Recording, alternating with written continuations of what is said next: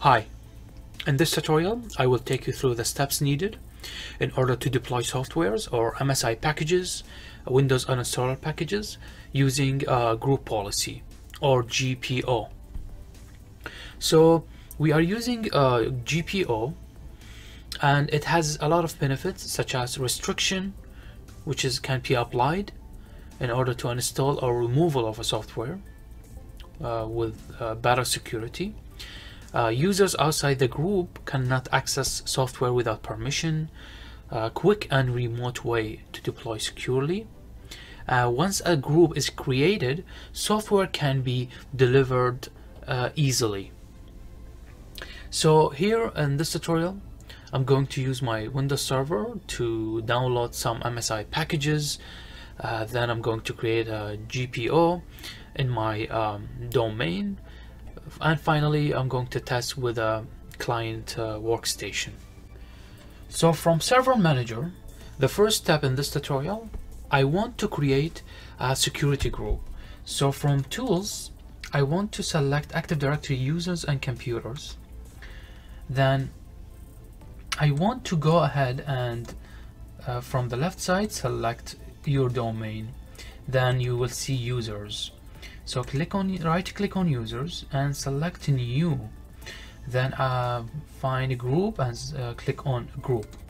So here the group that I want to create is global. This is the scope, and the group type is security. For the name, I'm going to type in software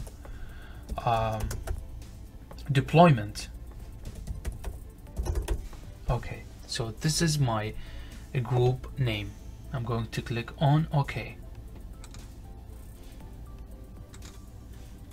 So here I see the security group I just created.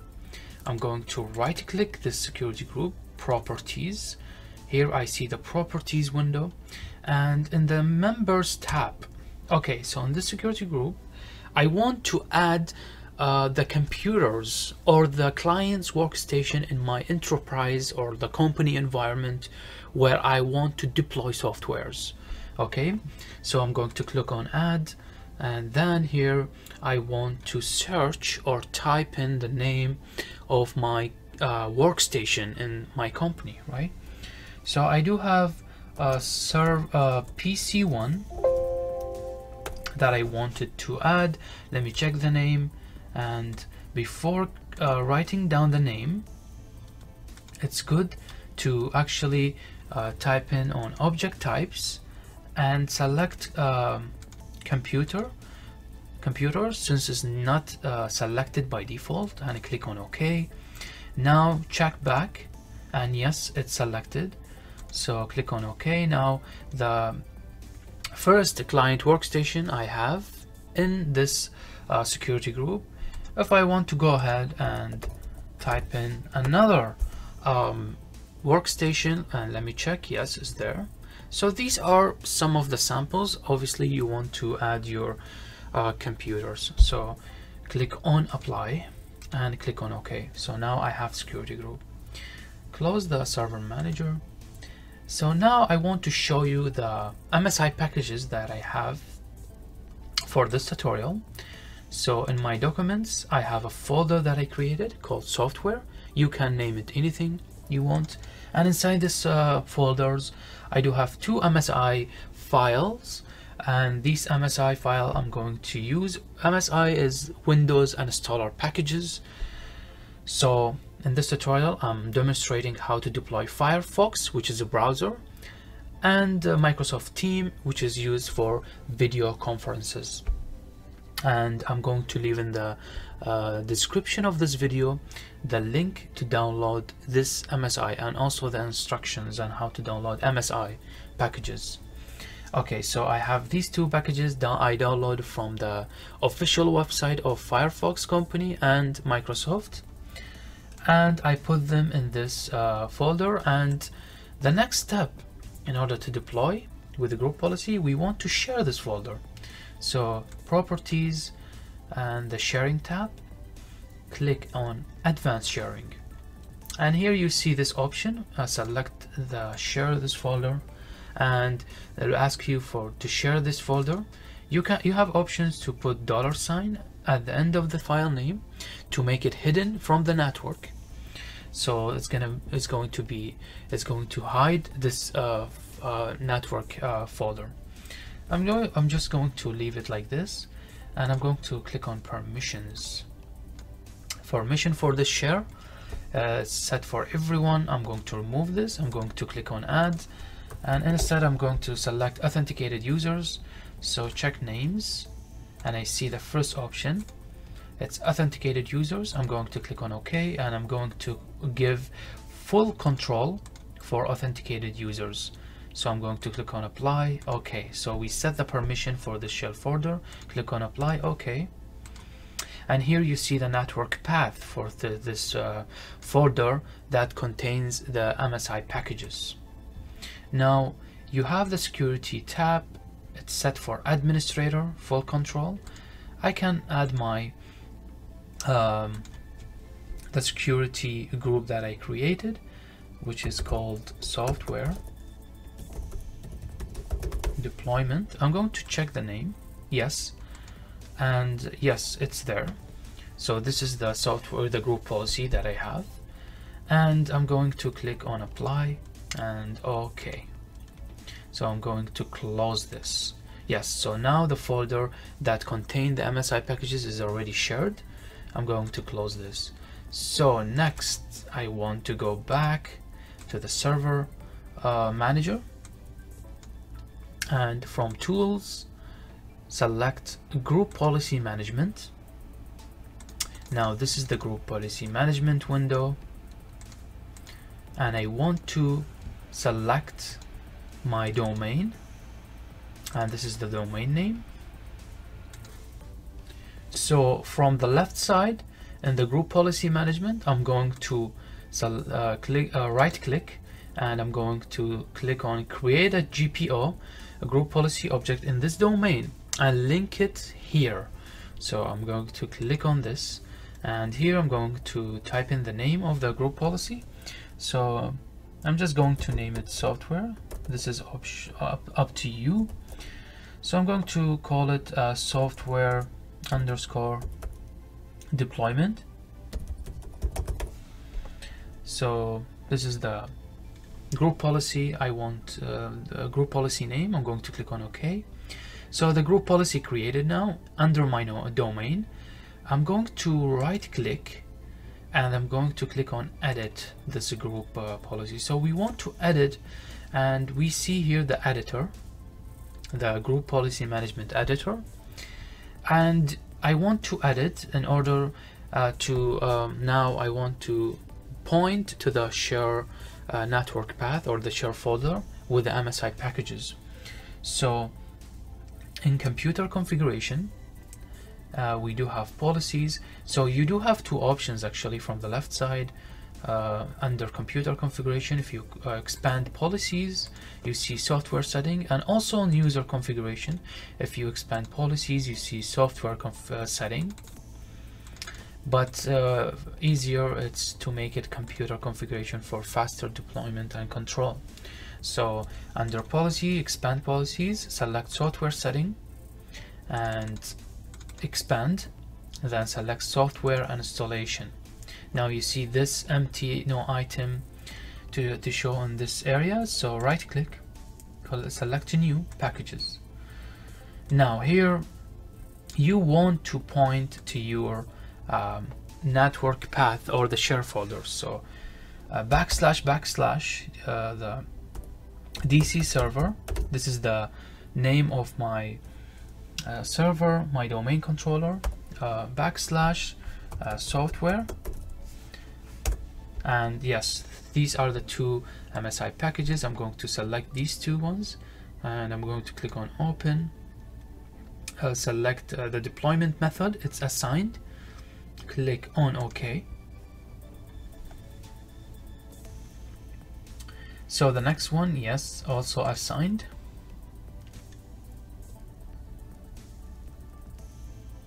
And you will see it showing up in this with the Firefox. Now we see the two MSI packages. Okay, now I want to click on the first one, right click, properties. You have some options here for this deployment. I want to go, you can rename this package. I want to go to deployment tab, and I want to select uninstall this application when it's fall out of the scope of management. I'm going to click on apply, and this basically means that the software, the Firefox software, will be removed from the client machine once the group policy will be updated, and the group policy will be removed from the group policy management. So click on OK. The same thing with this one. I want to click on properties, deployment tab, and uninstall, apply, OK. So these are the two packages that we are going to test with. So at this point, I'm done with the group policy management editor. We selected the MSI packages. So all we going to do now is to close this editor. We are back to the group policy management. Next, I want to select the group policy that I created. And here is, if you see security filters, if you see here, the following site, domain, and organizational unit are linked to this group policy, which is my domain, and it's fine. In the security filter, authenticated user, I want to remove this. And basically it says here the setting in this group policy are only applied to the following groups, users, and computers. So if you remember, in the beginning we created a security group. So I want to add the security group that contains my computers in this security filtering. So I'm going to click on add. Now I'm going to search. Let me type in the name of the security group that I created in my Active Directory. So the name was software deployment. Let me check the name if it's correct. I think yes, it's correct. It's highlighted by the search, so I'm going to click on OK. And yes, here I see the security group, the global security group that I created with my computers on it, and the users in the Active Directory. So this will allow all the users in the Active Directory in my domain controller to have these two packages deployed to these clients in my enterprise environment. Okay, so this is PC1. If you remember, in the security group that we created in our Active Directory, we added PC1. This is one of the workstation in my environment, and I'm going to log in. And with Kevin, he's a user that inside the Active Directory, you can log in with any user that you have. So this is PC1, which is Windows 10 client machine. So this is for testing. Now I'm going to log in. Once I'm inside, I want to go for search. I'm going to search for CMD, which is command prompt for Windows 10. Now in here, I'm going to update the group policy for this workstation by typing command GP update space. I'm going to force this by typing force and hit enter. So this will give you a message in less than a minute asking you to restart your computer. So now I'm going to wait for this message, and now it says OK to restart. Type in Y and hit enter. So now it says close, and this workstation will reboot, and the reboot will be essential in order to apply the changes in the group policy. Okay, so I'm here. Let me log in into Kevin machine, type in the password, hit enter.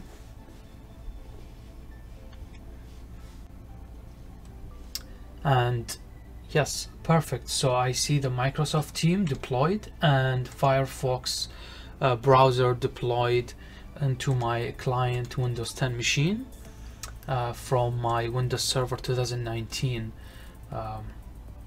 side. So yes, that's perfect. And if you want to double check, you can type in control panel, and let's go ahead and check programs and features, and we see here the Teams, Microsoft Teams and Firefox, both of them on my client workstation. So if you want to go ahead and delete these MSI packages, all you can do is delete the group policy from your server and go back to your client machine and update the group policy by GP update force, and this will delete the software from your enterprise client workstation in your company. And that's it for this tutorial. I hope you enjoyed it, and thank you so much for watching. Talk to you next time. Bye.